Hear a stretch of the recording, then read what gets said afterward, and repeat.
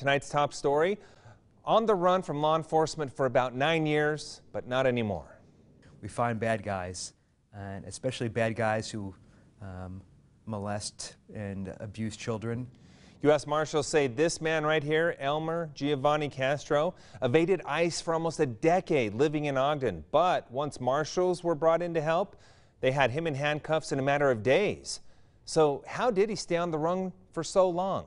ABC 4's Brittany Johnson live in studio with more on that and the pivotal role that his alleged victim played in his capture. Brittany. Well, Glenn, a list of false names and different addresses helped Elmer Giovanni Castro hide out from ICE agents. But a child Castro is accused of sexually molesting for several years. A family friend recently came forward about the abuse, which helped lead to his arrest. Ordered by a federal judge to be deported in August 2010.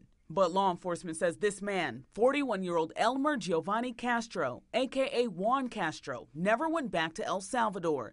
He's been hiding in Ogden all these years illegally, wanted by Immigration and Customs Enforcement after failing to appear before an immigration judge. This is pretty common, right? I mean, if guys know they're being sought after, they're going to hide, they're going to evade capture, they're going to do everything they can. To evade capture, he used several names and aliases and moved addresses multiple times. While dodging ICE agents, Castro is accused of sexually abusing a child in Ogden.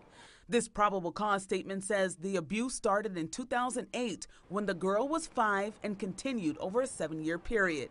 Castro now faces 2 counts of sodomy upon a child and 1 count of sexual abuse of a child. He molested a child.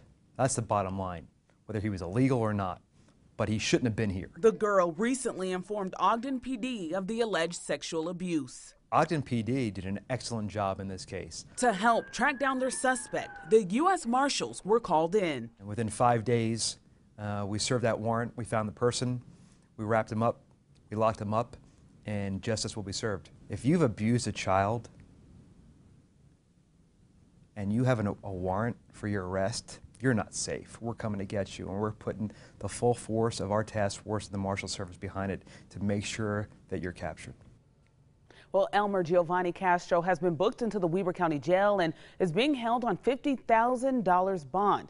If convicted, he will serve his time here in Utah, and after his time is served, Castro will be transferred to ICE and then deported. Glenn, back to you.